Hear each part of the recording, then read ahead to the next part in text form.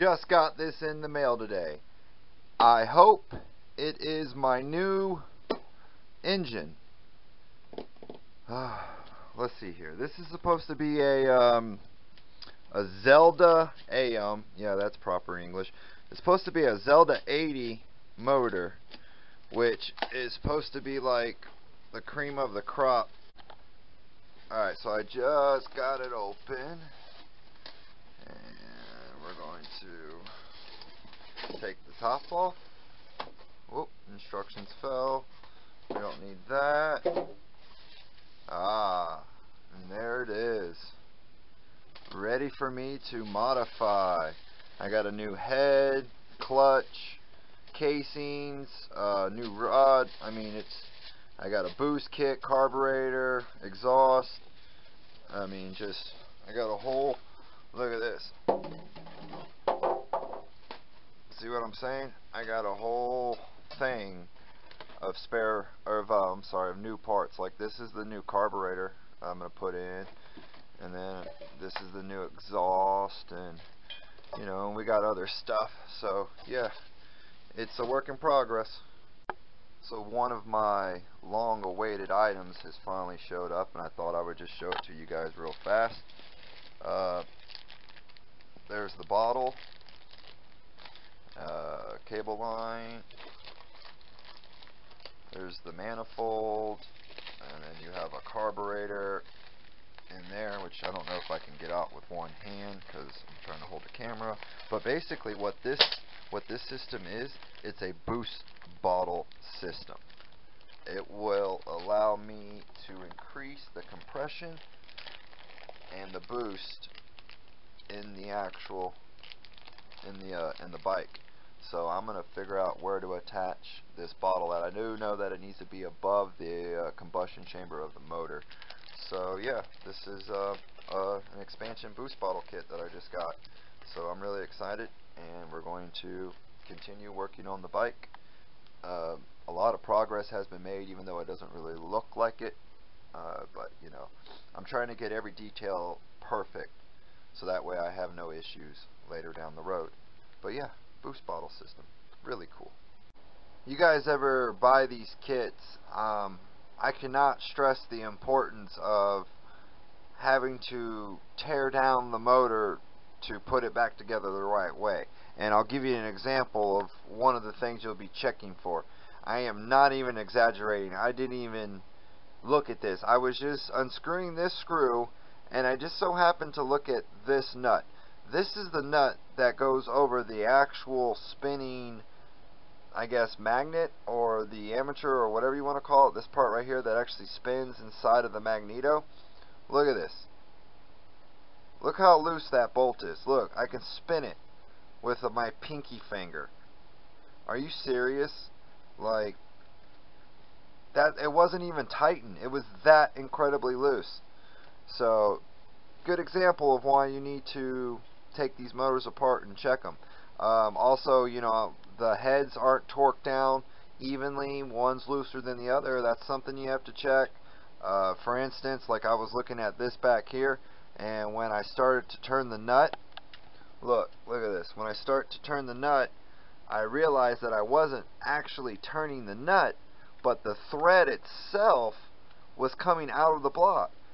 So if you just keep turning it, the nut should come off of the thread, not the thread come out of the block. You see what I'm saying? So there's just all kinds of little things that you have to check and double check, and that is the reason why I got a brand new thing of blue Loctite, for this exact reason. Alright, so I'm going to go ahead and continue, and I'm going to take out the magneto, and then I'm going to tighten that nut down.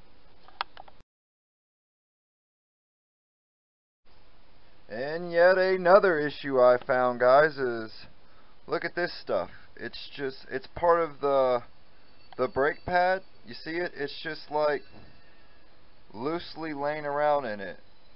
See it? There's some right there, and there's some right here inside. It's crazy. And then look, I took the head off. I don't know if you guys can see, but the ports inside are so rough. I'm going to have to fully disassemble this motor so I can get inside of there and clean those ports out, shave them down, because they are so rough and just, they're horrible looking. So yeah, we're going to continue on going where we're going with it. Alright, so I went ahead and went way deeper into it, and I found that my crankshaft is my actual rod in it. At first I thought it was all rusted, but then I realized that it was made out of like copper or bronze. But it says right there, Zell, can y'all see it? ZMN80. So it is a Zella 80 motor, or a Zeta made, something 80 motor. It's a good made motor. But I pulled the head off of it, right? And I was looking down inside of the block, and I found like these rough spots. Can y'all see them down in there right there? They're, I guess when they went to mill this, they just left whatever pieces that didn't get missed. I mean, like right there, you can see it. Like that right there, I'm going to have to go back in and file it down. So, because what's going to happen is that's going to break off inside the motor, and it's going to be a little piece. Look, this is a brand new head, and it already has a bunch of scratches in it. Brand new piston, and already has scratches on it. And I don't know. I mean, the sidewalls of it look okay, but we'll give it a good bath, and we'll take care of it, and we'll have to reassemble it. But I'm going to put this thing together right and put it together correctly, and hopefully won't have any problems. But we will have a strong riding mower, or bicycle. You all know what I meant. Okay, let's keep going. Alright, so I got the gas tank removed. This is the original gas tank we had on. The reason why I had to get a new one is because of rust. Well, this is the new gas tank that arrived, and I don't know if you guys can see it, but it is plagued with rust. I just don't know how well the camera is going to get it. Can you see the rust that is inside of this thing? It's unbelievable. Like, this actually has more rust in it than the other one does. I mean, you can kind of see it right there up against the back wall when the light hits it just right. But yes, it is completely covered. Look at all the rust in that. See it? See all the rust?